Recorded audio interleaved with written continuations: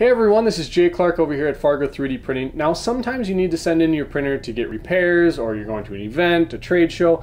I'm going to actually show you how to prepare your Rep 2 and your Rep 2X so that it doesn't get any damage during shipping. The tools that will be required for this are side cutters, 6 zip ties, 1 belt clamp, and 1 Z-axis clamp. The first thing we're going to do is move the extruder head to the left side of the printer and then all the way forward. Next, push the X-axis belts together, grab your belt clip, slide the slot of the belt clip over the belts, and then snap the belt clip onto the linear rails. You should hear 2 firm clicks. After we've secured the belt clamp, we'll take the build plate out, move the arms up, set the build plate underneath the arms, and move the arms back down. The reason we take the build platform out is so that the tabs in the front don't get damaged during shipping. After the arms are all the way down, we'll take our Z-axis clamp and snap that into place. Next, what we're going to do is take a zip tie and run that down between the side panel and the metal frame. Then we'll take the end of the zip tie, loop that underneath the Y-axis rail, and up over the top back into the head of the zip tie.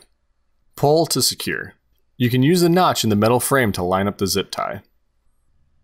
Do the same procedure that you did for the left rear side for the right rear side. Once you have done both the back left and back right of the printer, we can now move to the front and tie down the gantry system. To zip tie the front, you'll need to combine 2 zip ties together as shown. For the right side of the gantry, we'll take one set of these zip ties and run it down between the right side and the metal frame as shown. We'll loop the bottom zip tie up underneath the motor and tighten to secure. To secure the extruder, what we'll do is we'll run one of the zip ties down between the front panel and the front frame, and then the other zip tie will go underneath the motor cable.